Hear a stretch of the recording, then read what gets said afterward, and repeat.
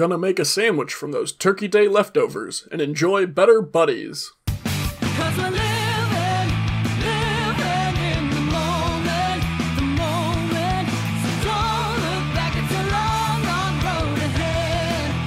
A long, long road ahead.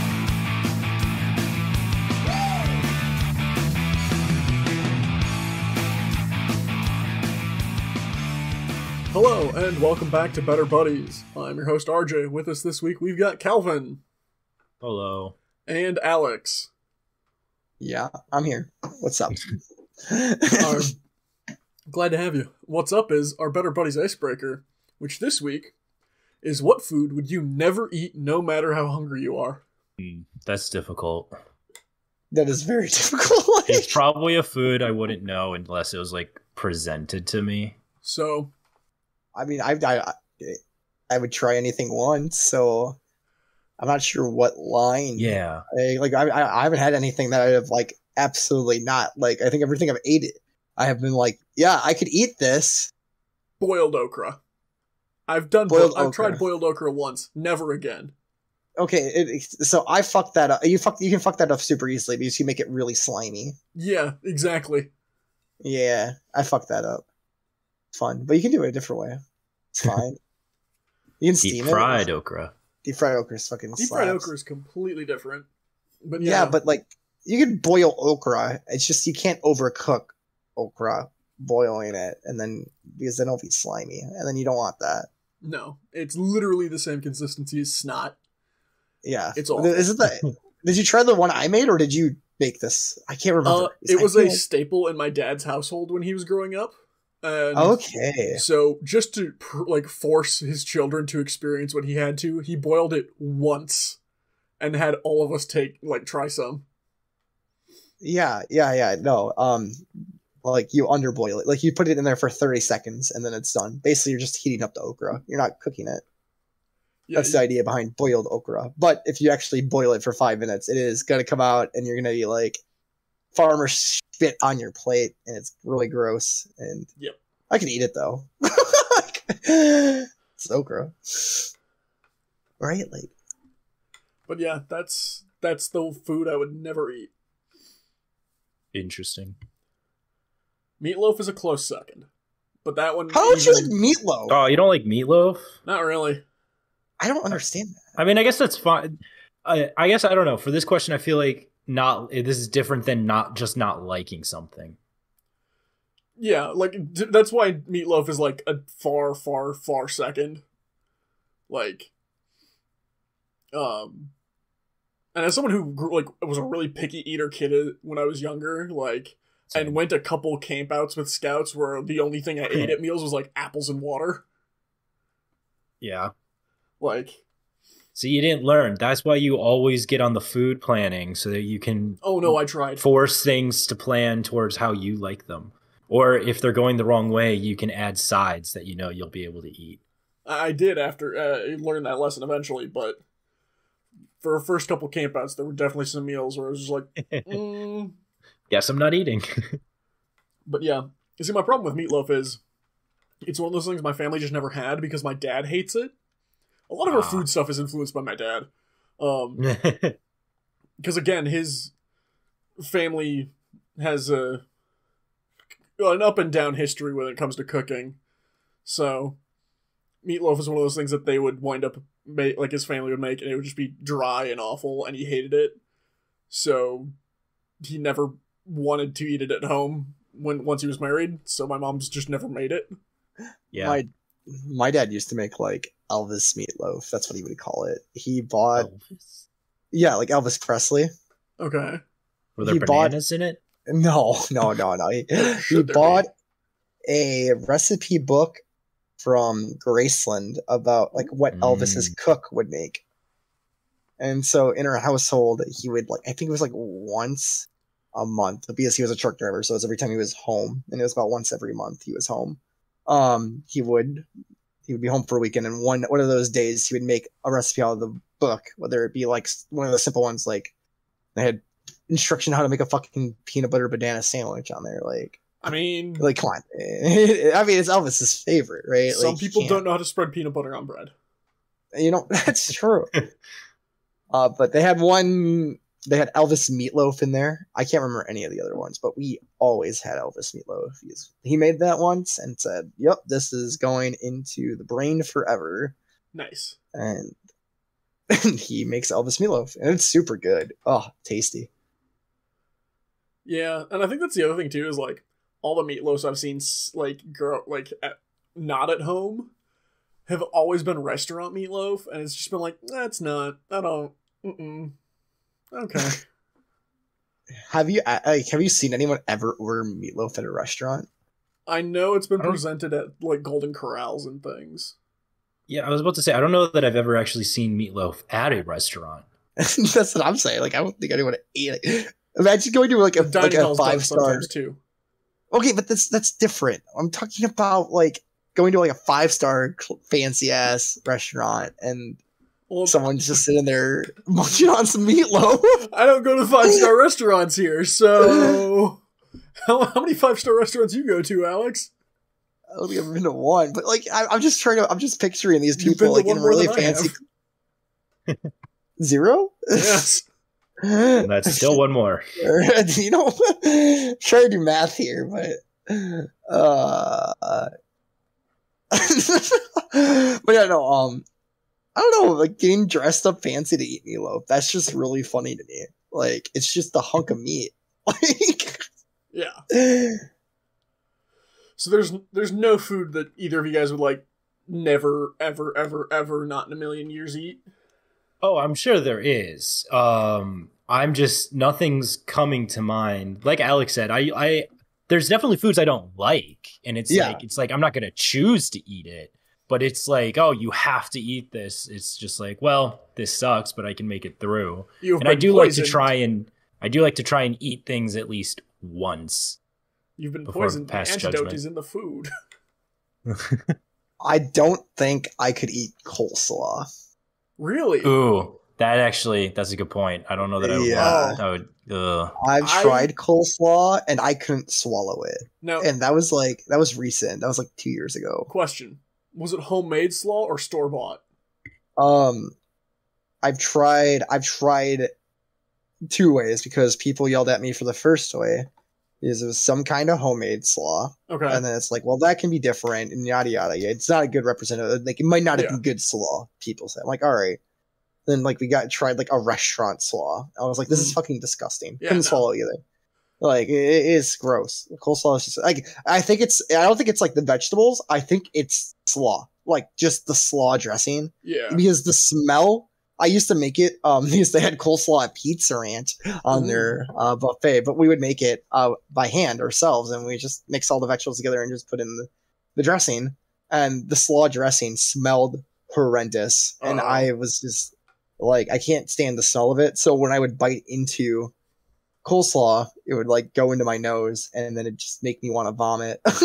Yeah, I hate coleslaw. I'm glad. I fucking hate coleslaw. I can't do that. I'd rather die. I'd rather die. See, I was the same way. There is exactly one coleslaw on the entire planet that I'll eat. It is my mother's, because in the last few years she didn't used to really make or buy it, and a few years ago she like started making her own coleslaw, and it's just like shredded cabbage and shredded carrot and some like light mayo-y thing. Slaw dressing. Yeah, slaw dressing. But like, for whatever reason, hers is just so like light and airy and crisp that I'll throw that shit on a sandwich. Can't. I really just can't. I won't even try it. I'm not gonna lie to you. If you presented me your mother's slaw, I would be fine. Like, I've tried coleslaw. I don't like coleslaw. It ain't happening. You can use that one too, Calvin? Coleslaw? Yeah, I mean, I might as well. I've had raw horse before. That was actually really good. Ooh, would recommend. Was it tough? I would recommend. Nah, I don't, it's been, I've only had it the one time. It's been a while now. Where did you have raw horse? Japan.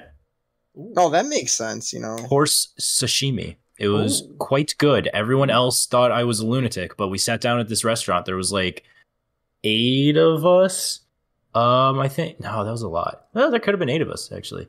And we all sat down at this like kind of nicer restaurant, and everyone ordered their food. And I'm looking at it, and I got like just a traditional Japanese curry. And then I was looking at through the stuff, and I was like, ooh, they have raw horse, and everyone was like, no. And there was one other guy who in our group that was just like, yeah, I'm down. So we had it, and there was like 8 pieces, and we split it, and we were both like, this is great. And everyone else thought we were insane. I would try it. That sounds good. I'd try that. It was very salty. Have you guys ever had Rocky Mountain oysters? No. I have not, but I would try them once because They're I knew a delicious. guy that swore by them. They're really good. They're really good. I'd try it once. Sorry, fellow brethren.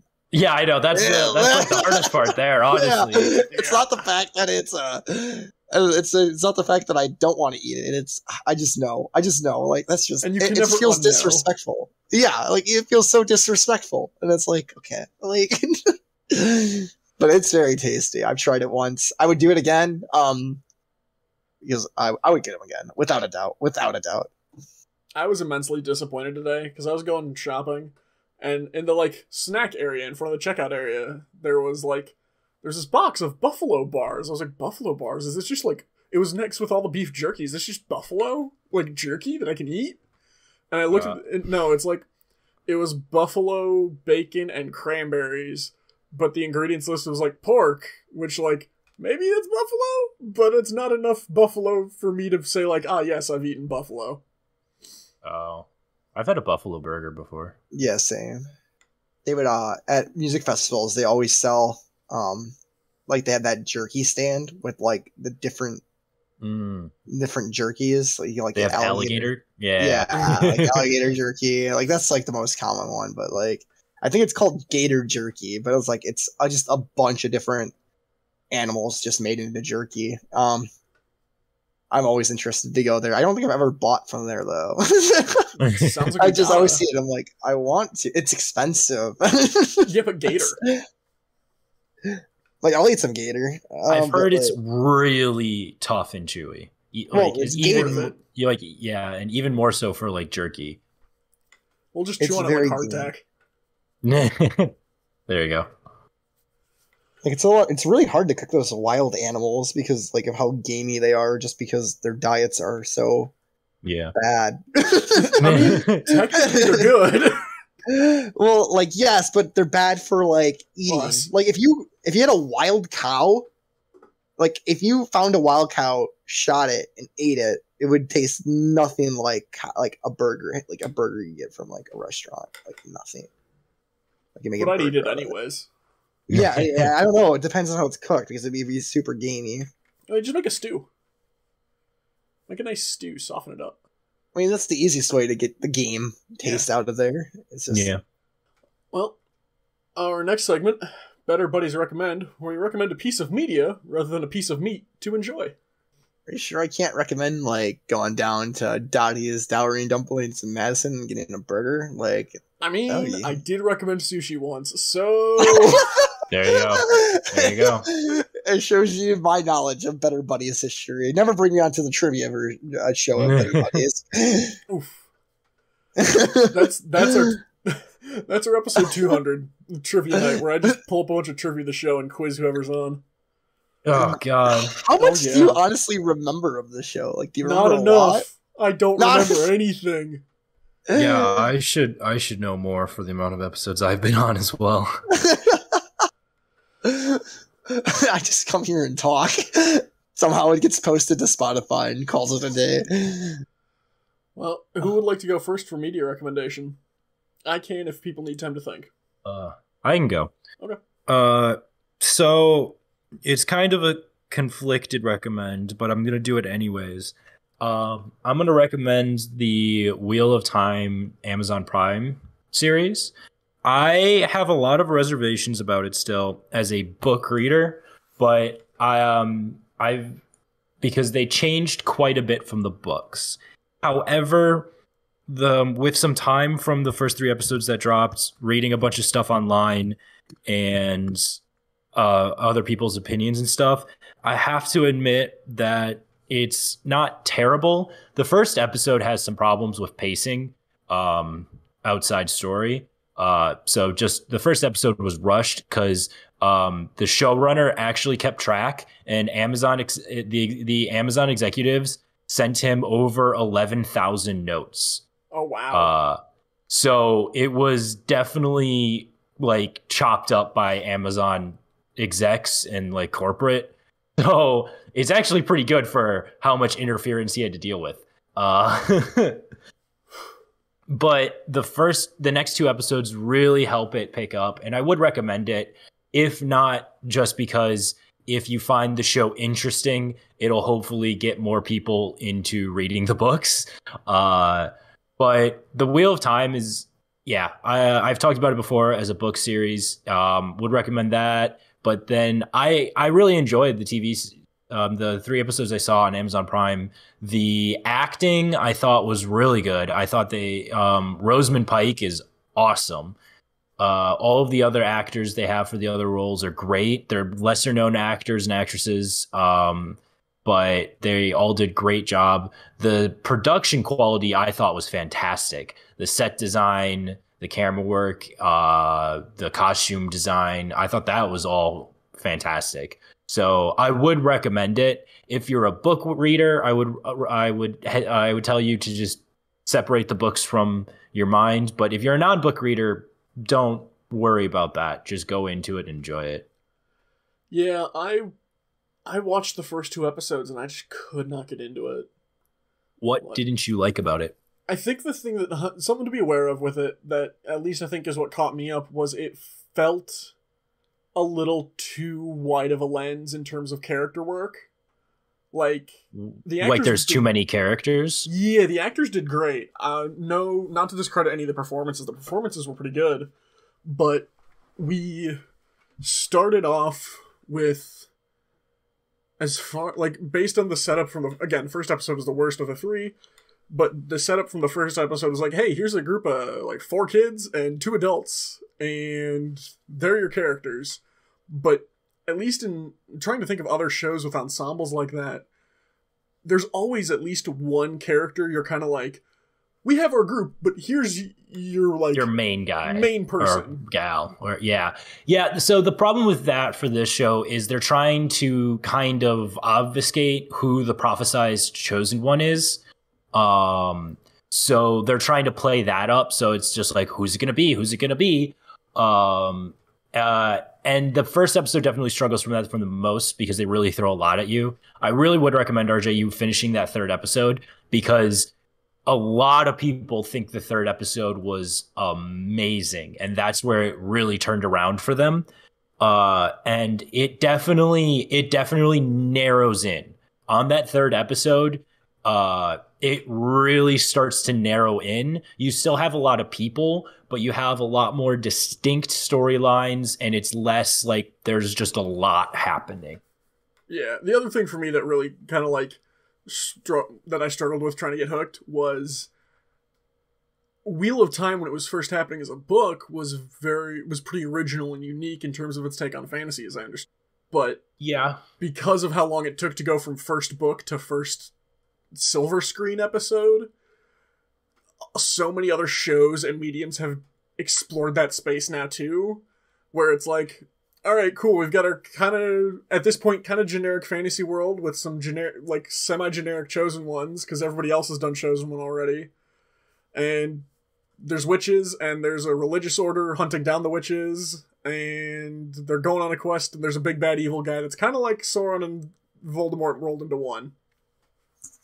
Yeah, I would push back against that, because it's only been 2 episodes and the world is so much more vast than what you've seen so far. But you are right that Wheel of Time definitely inspired a lot of other works that made it to screen first. For instance, later in the series, there is a political game that in the old tongue, which is like the conlang for Wheel of Time, is called Deus Damer, which translates to the Game of Houses. It's literally a word for Game of Thrones. And George R. R. Martin was heavily influenced by Robert Jordan, the author of Wheel of Time. So it's kind of frustrating to see all these critics be like, it's not the next Game of Thrones. It's trying to be the Game of Thrones and it just fails and it sucks at it. And it's like, well, no, it's not trying to be Game of Thrones. It's its own thing, as is Game of Thrones was not trying to be Wheel of Time. It's its own thing. So you're doing a discredit by trying to compare the two. But I would still recommend powering through those 3 episodes. It sucks that you have to watch all 3 really to get a true feel for it. I think that does suck and is going to hinder it. But I really do think you should give the 3rd episode a shot. I might. We'll see. The thing that one of the other comparisons that's come to my mind is Parks and Recreation, funnily enough, in terms of having like a bad start. And I think the difference in it comes down to genre, where if a comedy has a rough start in finding its characters and its footing, it can still kind of sneak by for the first few episodes this season because, they're making jokes, so you can just kind of like laugh at the jokes. But with something that's more serious like this, if it's not clicking with you, there's just nothing else to like latch onto. But yeah, I'll consider giving episode 3 a try. Alex, would you like to go? Sure, I can go. I just had nothing to input in the last time. That's fair. I'm like, oh, I've never seen this series. I think the funny thing is, I'm pretty sure I was on here. I think when last time I recommended the books. Yeah, which is probably a while ago. Like, it's been a hot minute. I mean, over a year and a half ago, I think we had Eli and Calvin on talking about the first books. So. Yeah, because I got Eli into reading them. I believe that. I mean, I just don't have Amazon Prime, so I can't even watch the series. It's unfortunate, but not so unfortunate. Anywho's, yeah, I'll recommend. Let's see, what weeb shit can I pull on my ass today? Yeah, sure, we'll recommend the game I've been playing. I've been playing Shin Megami Tensei 5. More weeb shit, as expected. Does about. So it's for a Nintendo Switch, and basically the whole idea behind the game is a JRPG. Big shocker. And you go around basically in the post-apocalypse and recruit demons, and you fight other demons that are bad or good. I don't know. But the big appeal to the game is that like you're exploring the post-apocalypse, and characters will come up and talk about how they view the world, and basically you're in this one you're called the Nahobino. In other games, one other game you're called the Demi-Fiend, but basically you're one of the people that are fighting for a god, because the whole game like takes their demons are all based off of mythology, whether that be Greeks, Nordic, like through the Bible, like just like things like that, just all these like big like holy figures, Hinduism, just a religion as well, I guess, and they make demons based off of them. But the whole point of the game is that you play through it, and a lot of times it's just there's different endings to the game based on the dialogue choices you pick. So it's the way that it's split off is between law, neutral, and chaos. Law is you follow in the steps of God, per se. It's not always God, but like it's just easier to say God. And basically you follow the angels and things like that, like creatures like that, and you do things that will benefit that side. Oh, whether if you go chaos, you'll follow in the devil or Lucifer, things like that, or just basic demons. But the big twist on the game, it's like, well, a lot of people would say, well, wouldn't the law side just always be the right choice because God is all power? Like, no, they always put a twist on it. So they go really hardcore in the sense of like pushing it to the extremes. Like, this is God wants the world to be one mind, just thinking, like no freedom, follow the rules. You only can follow the rules, while chaos is more so the devil's like it's freedom. But in the most extreme sense of freedom, it's more anarchy. Like demons run around, like things like dog eat dog world. And then usually the neutral routes in these games tend to be the best endings per se. But a lot of times, not always, but then you usually like go down this neutral route, and it's obviously you're not picking either chaos or law, but they change endings just based on what game you're playing. But in this one, I'm about, I think, 30-ish hours in, which is, I think, is halfway through the game. And I still have no idea what path I'm going down. The way I play these games is I just pick based off of what I feel like picking. Like I read it, I'm like, no, this is my opinion. I'm going to go that way and just see where I end up. There's usually one big decision that's like, all right, you'll go down. It's like a split route that would be like, all right, you're siding more so with the chaos or law side, and you'll go with that. You can still achieve neutral through that means and things like that. But yeah, it's super interesting. Super fun because it's like Pokemon also, because you're recruiting demons by talking to them, and then you fuse them away. So like, as you demons, like you have the demons in your party and you use them as, so you have 4 party slots. You have your main character and then 3 demons that fight alongside you, and each demon has different abilities, different spells. There's elemental weaknesses in the game. So it's like Pokemon, but it's super hard. Like if you want a difficult JRPG, this game is very difficult. So okay, yeah, cool. Yeah, that's some weeb shit. It's interesting. I was talking to Eli on our Friendsgiving, and I was telling him one of the neutral routes in the game, because like not the endings aren't like happy endings. The best example is that in the 3rd game is that like you join Lucifer in the neutral route to be like a demigod, and he's like, yeah, you want to come fight God? And you're like, yeah, and he's like, yeah, we can definitely kill God, and then you die. You don't beat God. Nice. That's the end. That's the end of the game. 50 hours. 50 hours and you suck, nerd. Yeah, he's got fucking bodied by God. Deal with it. Good. Yeah, but it's super interesting in that sense. Nice. That is a interesting, like, unique take on the multiple ending system. I don't know if unique is the right word, but it's an interesting one. Yeah, no, it's super cool. Because nothing is actually like canon per se.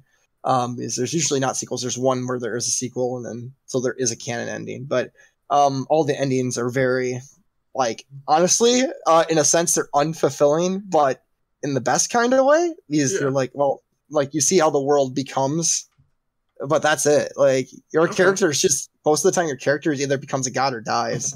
So it's like your character that you played like 50 plus hours just influences the world in this way, and that's how the world is now. And it's like, it's neat to see, but it's like, oh well, I just beat this game, but like there's no happy ending. Like I'm not like in it for like a very riveting story of like companionship and friendship. No, I'm in a riveting story of like to kill a god. A battle. Yeah, a battle of theology, like really, like ideology. There we go. That's the better way to say it. So okay. Mm-hmm. Well, before I get to my recommendation, I do want to say I watched Arcane. It finished up this past weekend. I thought it was great, and I'm glad to hear it's getting a season 2. Yeah, I've really enjoyed that. I mean, I finished it too. Calvin, have you picked up Arcane yet? I haven't started it yet. I was waiting for it to be completely released so I could just binge through it, and I'll probably do that here in the next couple days. Yeah, it's worth it. Gorgeous. In the last episode, holy cow. What a beautiful. It's just like the animation's really odd. Like it's good, but it's like it's not. It's just different. 3D. It works. Yeah, it's very different. I like it. I'm glad you liked it, RJ. Oh yeah. And I think the final episode gave me a glimpse of my wolf boy. So.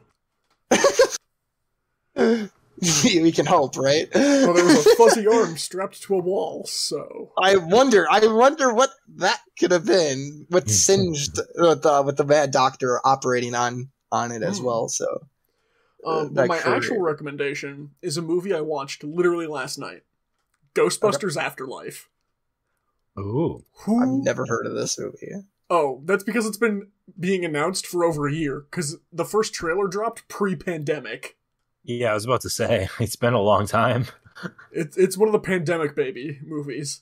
So she's got delayed endlessly, or? Yeah, basically. Okay. Got Ant-Man. Huh? It's got Ant-Man. It's got Paul Rudd as Ant-Man, as a science teacher named Gary something. Gregoman. Gygax. Yeah, basically. Gary Gygax. But it's a direct sequel to Ghostbusters 2.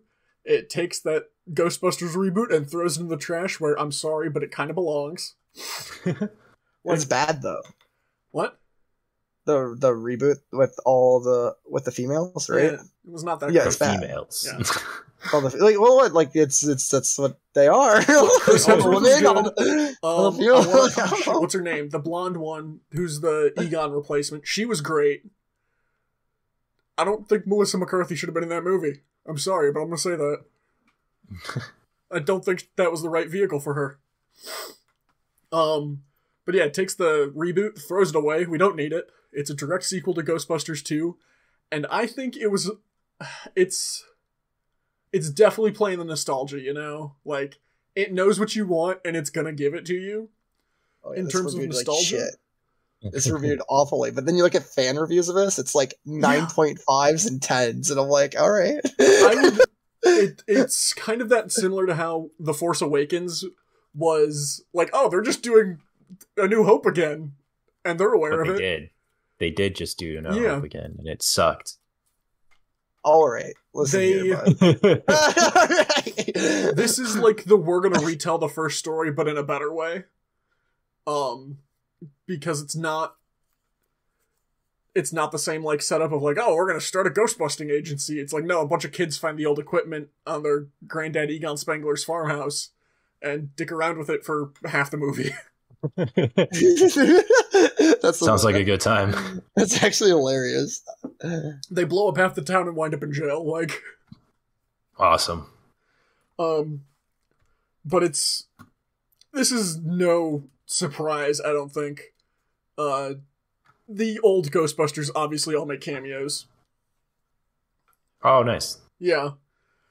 And Yeah, I see that here. yeah, and I think they do a good job of with Harold Ramey being dead and manage to have him influence the story without needing to like be there. And it doesn't hurt that it's directed by the son of the original director, the Reitman. Reitman.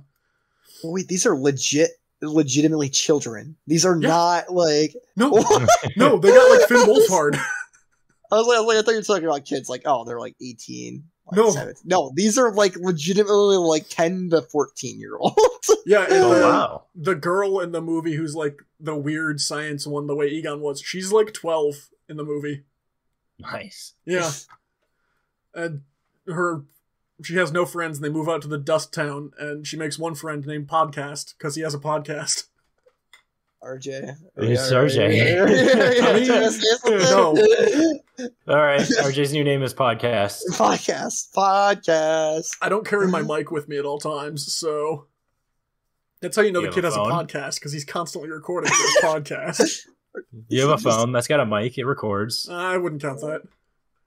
He's I would. always recording for his podcast. Are you sure he's just not TikToking? That's why he has the mic? I don't have Advanced TikTok. level TikToking? Well, yeah, but I'm saying the kid in the movie. No, because the kid straight up says, hi, I'm Podcast. When they get uniforms later, he writes Podcast on his.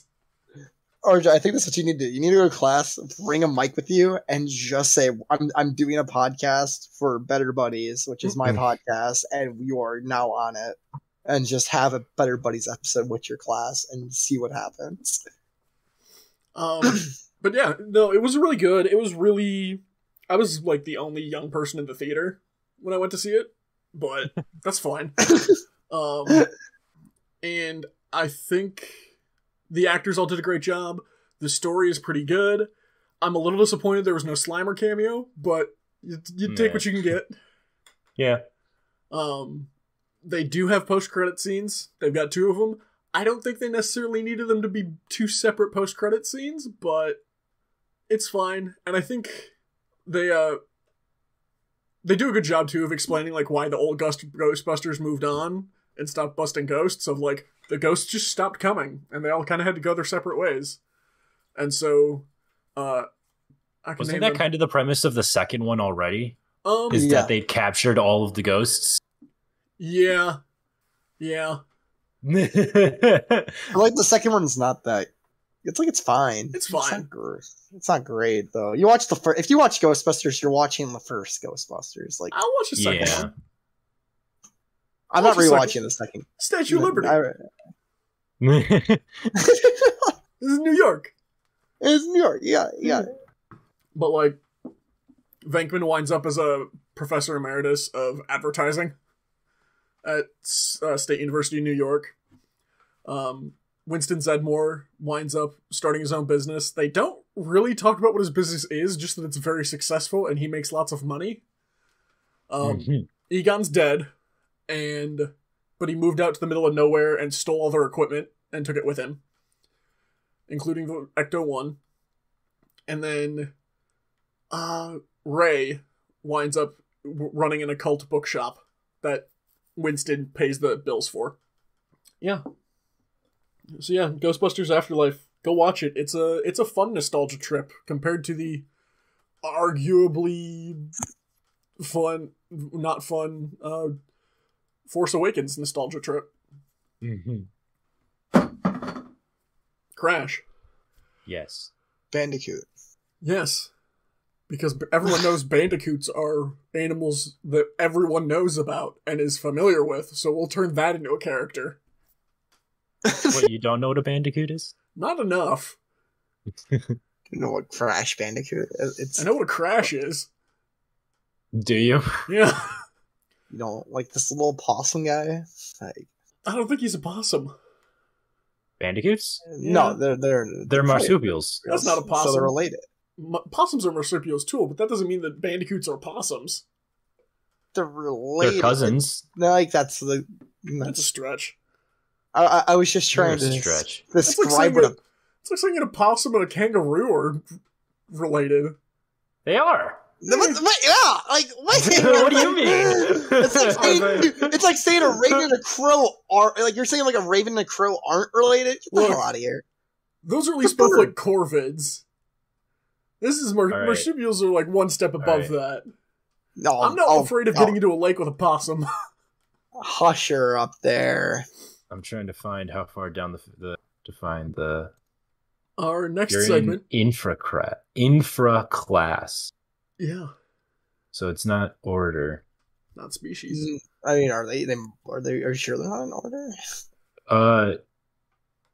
Wait, there is this order. The Parameliform. Order, class, phylum, genus, species. Let's look. F. King Philip something. Well, our next segment, How to Be a Better Buddy, where we give some real and some humorous advice. Wait, you don't want to talk about biology? You don't want to talk about biology? What? No, I was giving you time to look up the information. You don't want to read about extant mammal orders? Well, have you found the information on how closely related kangaroos and opossums are? All right. So a Paramelamorphia includes bandicoots and bilbies. That's not an opossum.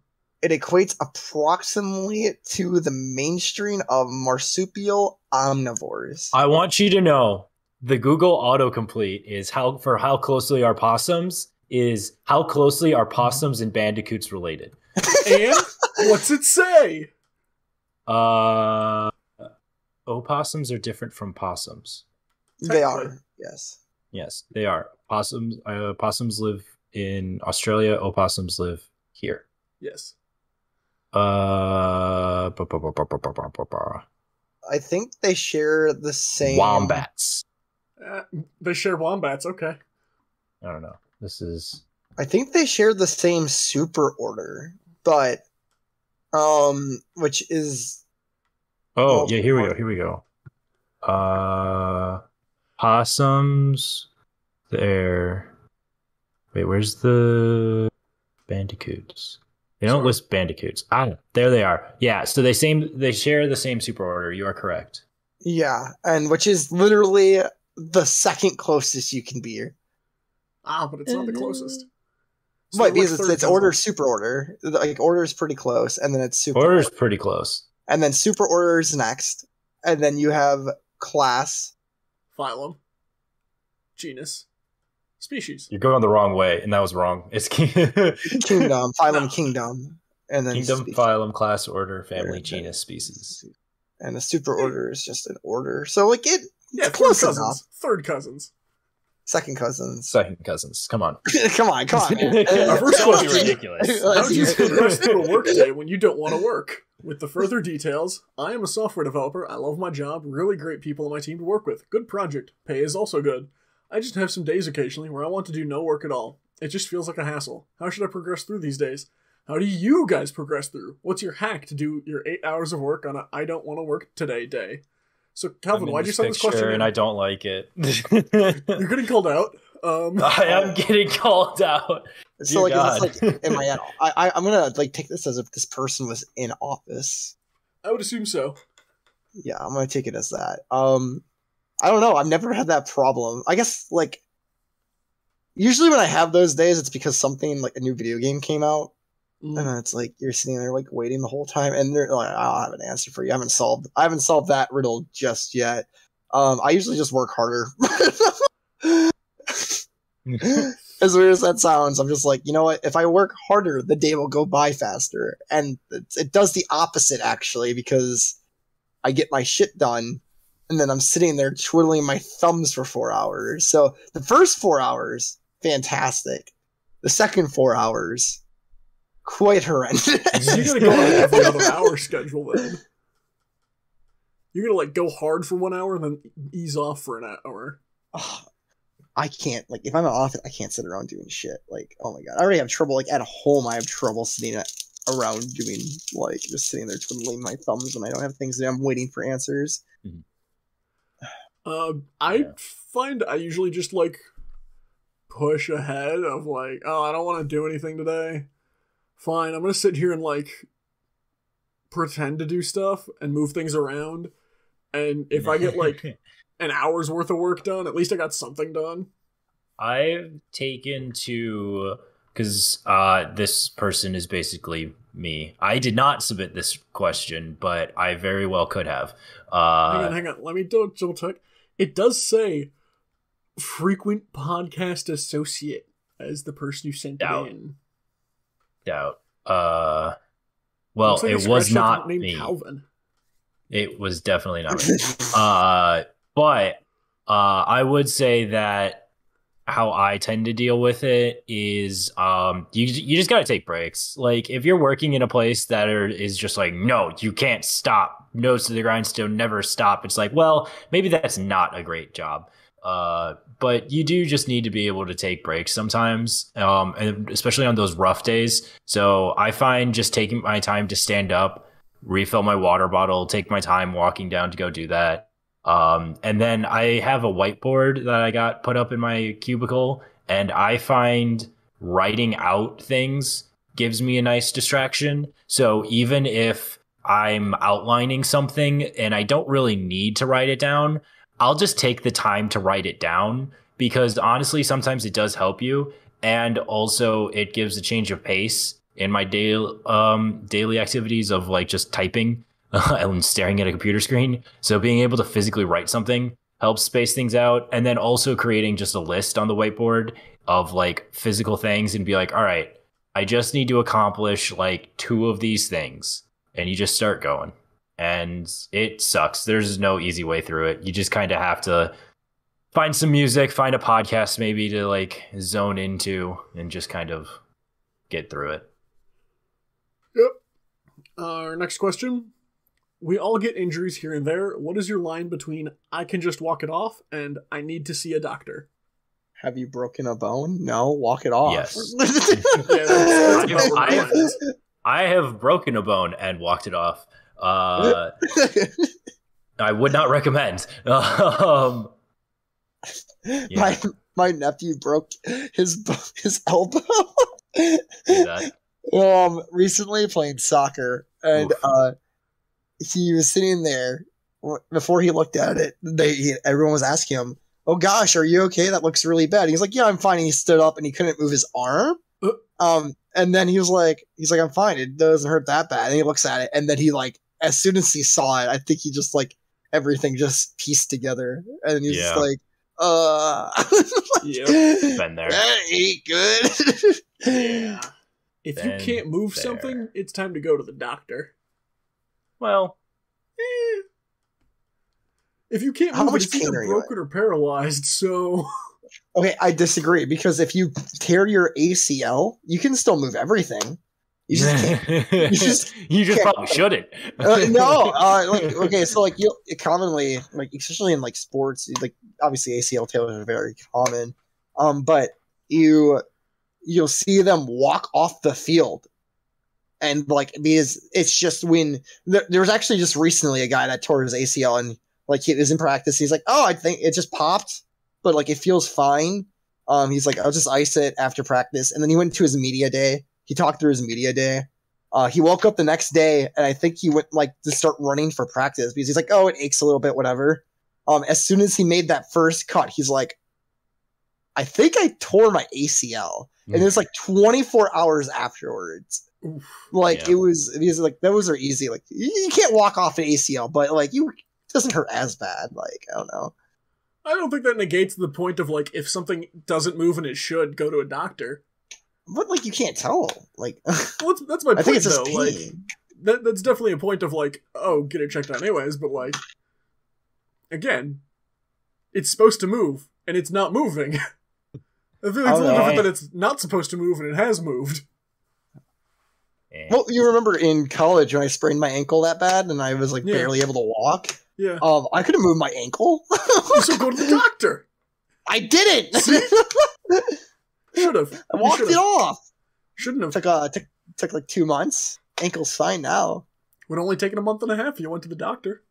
What does a doctor do about a fucking sprained ankle? They say put a fucking cast on it. They boot it and charge you like $4,000. Yeah, but that hole in your pocket would have given you more motivation.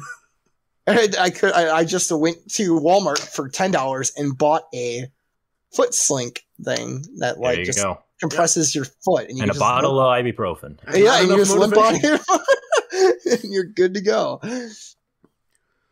Shit hurt. Oh, I sprained my ankle so many times. Like I've sprained my ankle. I think I've been rollerblading 5 times in my life. 4 of those times I've sprained my ankle. Stop rollerblading. I did. That's like one of those things that I haven't done. I've done a lot of things to injure myself, but it's like I've never sprained an ankle. Yeah. Oh, I hate it. Yeah, I mean I sprained my knee. That sounds painful. Yeah. Well, wait, was it a sprain? What was it? It was like it didn't dislocate, but I was playing touch football in elementary school and I fell and some guy tried to hurdle me and ended up just kicking the side of my knee. Kid doesn't have hops, never do it again. Yeah, really. If you're gonna hurdle somebody, come on. So yeah, use your best judgment, and if it's still like profusely bleeding after an hour and bleeding through everything you put on it to like make it stop bleeding, you're in more trouble than you think. Our next question: what are your go-to nonsensical answers for questions? With the further details, I watched an episode of House MD where he avoids answering a question by saying, "I was mowing the lawn when the phone rang," and provides no further explanation. Curious to see if you guys have similarly confusing answers I can borrow. And in response to this question, I say orange because a vest doesn't have sleeves. Well, of course. I know. I feel like Eli has a lot of these. I guess not a lot of these. Just a lot of No, times. Eli just has a tendency where you'll ask him a question, he'll answer something else. He'll answer like 3 steps ahead. He'll answer your next question. Eli, do you want to get dinner? Oh, or do you want to get something to eat? It's like it's what he would say. He wouldn't say I just ate. He's like, oh, I have crackers. That's what he'll say. Yeah, I was literally just thinking like we were going to the movies one time. I was like, hey, you want to go to the movies? He's like, I got popcorn. Nice. Okay, do you want to go to the movies? I got popcorn. I don't know, man. I don't have any of these. I love House MD. I can talk about House MD. I can't talk about nonsensical questions. So there is your nonsensical answer. Anytime someone asks something, just start talking about House. There you go. I don't know, man. I just there's so much. Hey, Alex, you wanna go to the movies on Friday? Well, in episode 37 of House, it wasn't movies. A phone rang. That works. I was mowing the lawn when the phone rang. Calvin, do you have one? Sure. Well, you didn't use it, so. That's what you think. Our next question. What scene from a movie or TV show gives you motivation every time you see it? With the further details, the scenes that motivates me would be in Limitless when he takes the pill for the first time, as he never fails to motivates me to get my shit together and to get smarter and to clean my room. By doing drugs? Yes. I think, I don't know. I like for TV and like movies, I can't like, there's nothing really that I see. I'm just like, I can't think of anything. Can I like use music or video games? I feel like I can get something from that. Do it. Do it. Just do it. There. That one. There you go. That one specifically. That one doesn't motivate me. Oh my gosh. I love Shia LaBeouf though. I think it's funny. So what music then, if you're going to choose music? If I had to do music, like when I'm running, I would say, what is it? Oh man, why can't I think of the song name off the top? It's an Eminem song, and it's Rap Guy. No, that song does not motivate. I love that song. That does not get me through workouts. So, as I find it real quickly here, Till I Collapse. That song is a fucking, whew, that's a good one. Oh, I see your music choice, and I will also offer a music choice. For the Glory by off the album Machines by All Good Things. I think I've heard that before. I think I know this. Yeah, I'm gonna look it up now. One of my coworkers, it's his like ultimate max out pump up song where when he's hits a max weight, he'll put it on to like. All Good Things, you said? All Good Things. For a movie, Avengers Endgame, Captain America standing alone against Thanos' army gets me every time. I do not know this song. Me neither. I have no idea where the hell this came from. I'm trying to think of a TV show that gives me motivation. Yeah, I was trying to think of something like that too. Nothing really comes to mind. I mean, I'm a sucker for those nerdy, cheesy like speeches in like fantasy movies and stuff. Yeah. But I don't know that like for a serious answer, I don't know that any of them like motivate me, but it's fun to just watch those scenes and just be like, ah. There's I thought of a movie actually. Yeah. There's a scene. I can't remember the name of the damn movie though. And I'm upset about it. It's a football movie, and then basically they just have the guy crab walk with a guy on his back 100 yards with a blindfold on, and then there's like a giant speech with it. And that scene, whew, every time gets it. I'm like, all right, I need to go do something. He's like, you can't do it. You say you can't do it. He's like, it's like he told him to do 20 yards. He does the whole field. It's like, all right, yeah, that's good. That's motivation right there. Let's hit that grind. That's good. That's a good one. Yeah. Movie one that I thought of from my favorite movie, Toy Story. In the middle of the movie, at like the lowest of the low for Woody and Buzz, they're trapped in Sid's house. Sid is gonna blow Buzz up the next morning, and Woody gives him this pep talk of like, "Who gives a flying fuck that you're not a real spaceman? The kid in that house like loves you for being his toy, so get out there and go do that, because you'll make him happy. Nobody wants me. I'm old. Like, but we can say you're free. You're not trapped in the crate. Go, run, leave while you can." And then he does it. He saves Woody, and it's like, oh hell yeah, friendship. Friendship, hooray! Let's do it. I'm surprised there's no facing weeb shit of like friendship is magic and all that. You know, That's lame. Facing the Giants was the movie, by the way. Okay. The movie slaps. Facing It's so good. It's a 2006 football movie. We watched it in when I played like football, like 5th grade. We watched it as a team. I mean, I could just be like, oh, Kingdom Hearts, a big motivational there. Seal the keyhole. Like, no, fuck that shit. That's not even like weeb shit. That's just fucking Disney bullshit. I honestly can't think of like a scene from anime at all. Nothing comes to mind of like some like motivational thing. That's because anime is the entire product. Okay, you sir need to leave. I would say there's like Demon Slayer has some pretty good ones, but like I would say more so. Ooh, Demon Slayer's pretty solid. The movie. The movie. Yeah, the movie. Yeah. You said that. You said that, and then the movie came to mind, and I was like, ooh, actually, what's his face? The Flame Hashira? Yeah, when he's fucking with the animation, with the animation for like 1,000, like for like $10,000 a fucking frame. Oh my god! Yeah, no, I take it back. Yeah. Oh god. Oh, that was so good. You can just hear their voices as they're overpowered by this weeb shit. Oh, I should watch that tonight. You should watch Demon Slayer. Do it. RJ. You'll have fun. I don't know. I still look. I gotta watch My Hero first. All right. No, you don't. I'm trying My forever Hero's to overrated. watch My Hero. Let me watch My Hero. Well, I think you would enjoy My Hero quite a bit. That's fair. Hero. RJ would probably enjoy. That's the only reason why I'm telling him to watch. Eli's been telling me to watch My Hero for 3 years, specifically because of all the superhero shit. It's literally no other reason that I think this is just like, yeah, My Hero, I agree, is overrated. It's still really good. It's just overrated. For sure. It's a good series. I'm not telling RJ to watch My Hero because he has to watch My Hero. I'm telling RJ to watch My Hero because he has to watch Stereo because he's RJ. That's fair. Yeah. That's the only reason. It's because he is RJ. I feel like he would get a lot more references than I get. Oh yeah, and yeah, like without a doubt. Well, our next question is also about cartoons. What male cartoon character do you think influenced you the most in life? Joey Wheeler. Wow, that was quick. Yeah, that was a little quick there, Alex. I don't even know who that is. Who? Yu-Gi-Oh! He's the Yu-Gi-Oh! Brooklyn kid. Brooklyn Yeah, it's Joey Wheeler. Long time. My sister.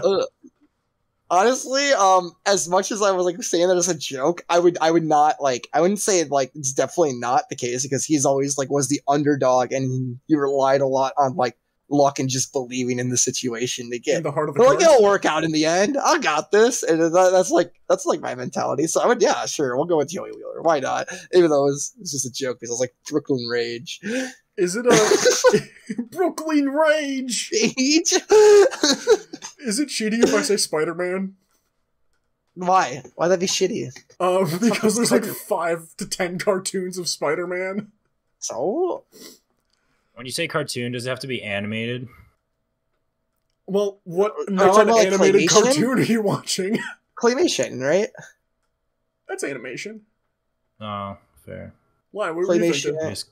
I don't know. I guess I don't know why, but I heard cartoon and I thought comic, but you're right, they are different. I mean, you can just say comic. Do it. I was just thinking hand drawn was what. Yeah, just do it. If you have one, do it. Honestly, Ooh. Calvin from Calvin and Hobbes. No, I see what you're getting at though, because those are cartoon. Those are like. I consider that a cartoon. That's a Yeah. cartoon character. Yeah, because it's Right, you would say cartoon character, but Yeah. You would still say definitely a comic. yes, but Not like a- but no, I think you're right here though. That's still a cartoon character. Like I consider Calvin Hobbes a cartoon character, not a comic I think it character. Like fits. it's a cartoon. I pass Is- judgment that it fits for this question. Case closed. Isn't like the word cartoon came from comics to begin with, anyways? Because it's a I have little no idea. because like look at the word cartoon. It's like a tune for the car, right? Like Etymology of cartoon. Wow, it's from the 16th century. yeah, it's just a fun drawing for like when traveling or like cartoon, a drawing on strong paper. Oh, there we go. So, well, newspaper's kind of flimsy and weak though. Cartoon character or ridiculed by cartoon. Um, Interesting. In that case, I'd have to probably throw also then like as a comic strip one, throw the Peanuts cast in there, like Snoopy in particular. That was Garfield kid. you were a Garfield kid. I was indeed. Fair, fair. I think we all had that Garfield phase. I would read it with my dad. That's it. Yeah. Like I don't know. Like I'm trying to think. Like I would never read the Peanuts. Oh, see, my grandparents had a bunch of like the collections of Peanuts comic strips at their cabin, so like every summer, just plow through all those.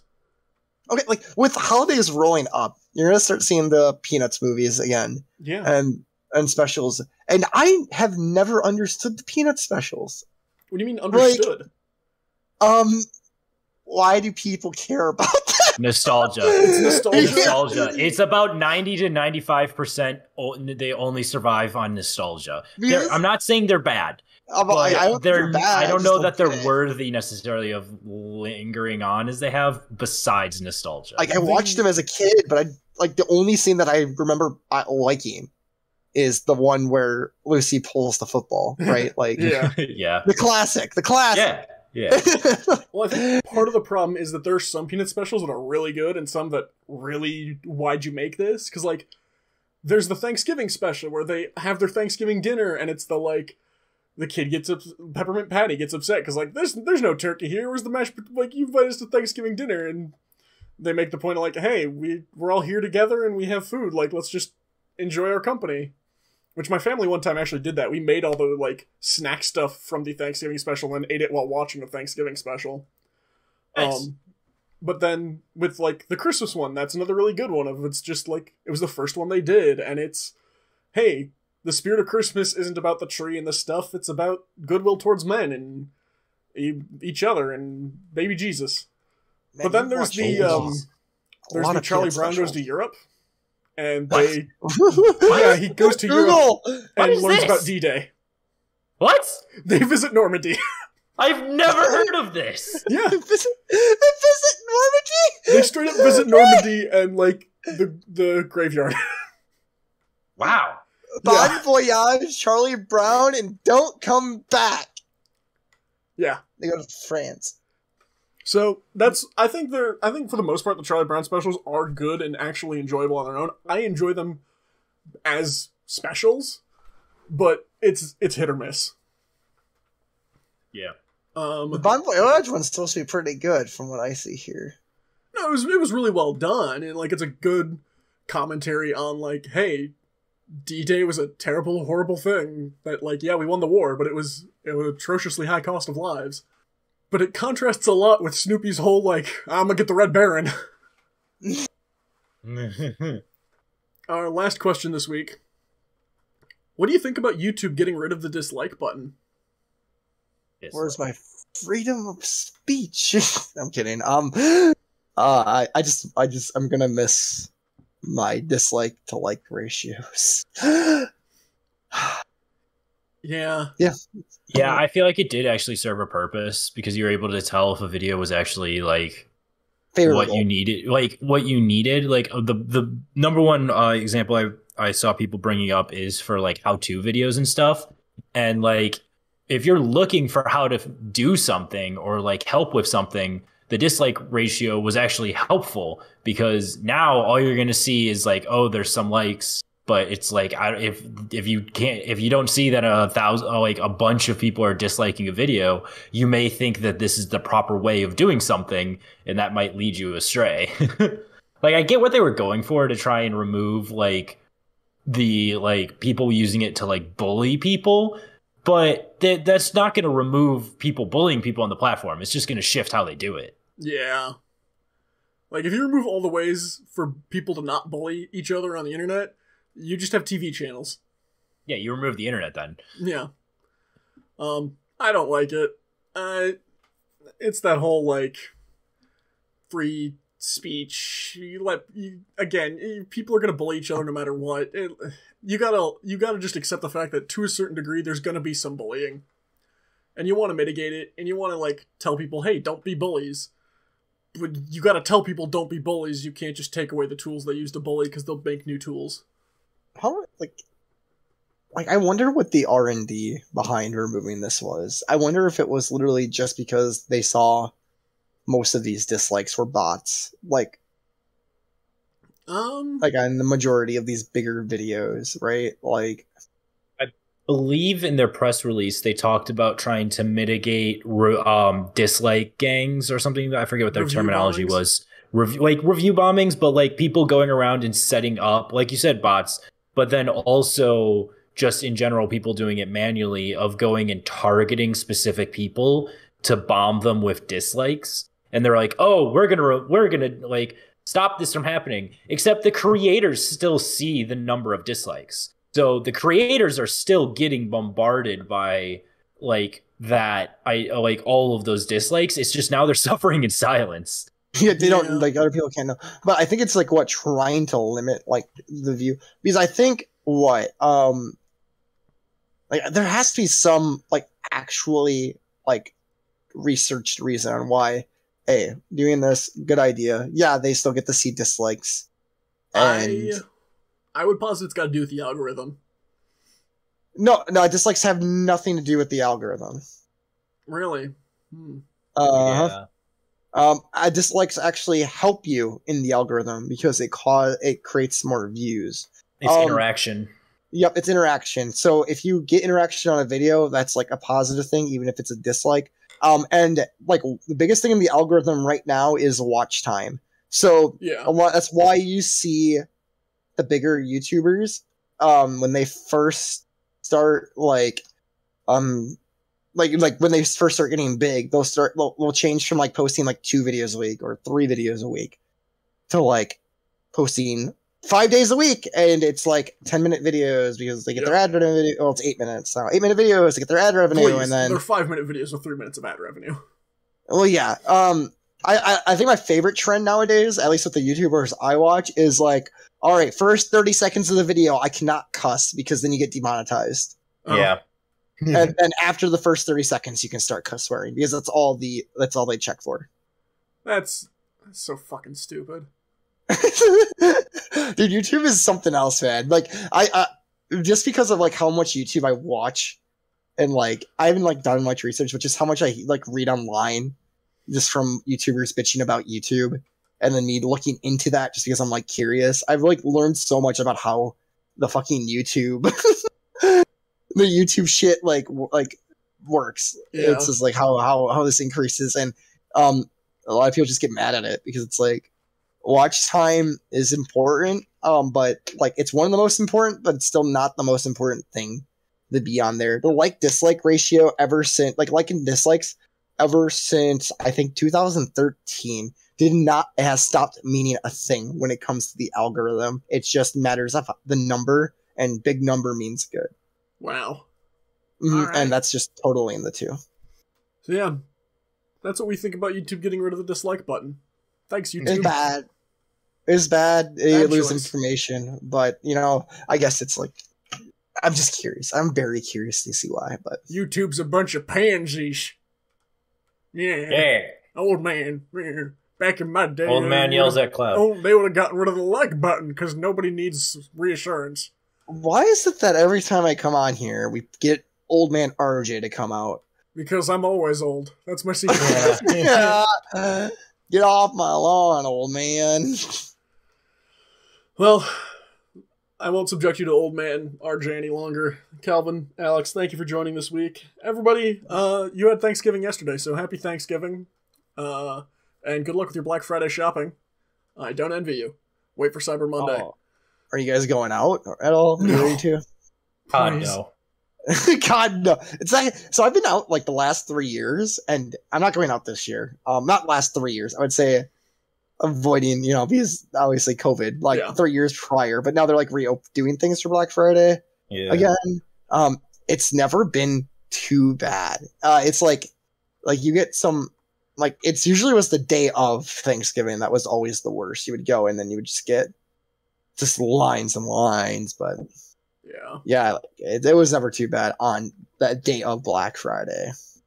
Well, thank you to the band Problem of Interest for letting us use the song Living in the Moment off the album Cross Off Yesterday. You can find them on iTunes and Spotify. You can find us on iTunes, Spotify, or wherever you get your podcasts. If you want to get in contact with us, we have Facebook, Better Buddies. We post Meme Mondays and our icebreakers for you to answer. We have our Twitter account, @BetterBudcast. Use the hashtag BetterBuddies when you tweet about the show. Or our Gmail account, betterbuddiescast@gmail.com. You can send us fan art, hate art, fan mail, hate mail, declarations of love and or war, icebreakers you want us to answer, or questions you need advice on. And last but not least, be a better buddy.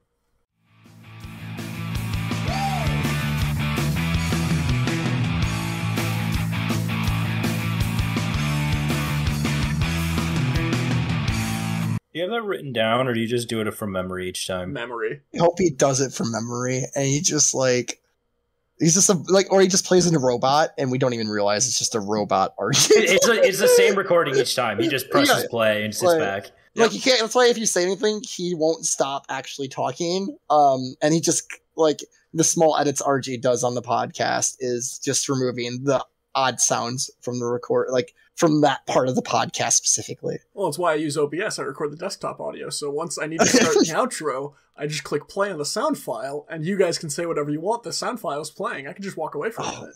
That's There we true. go.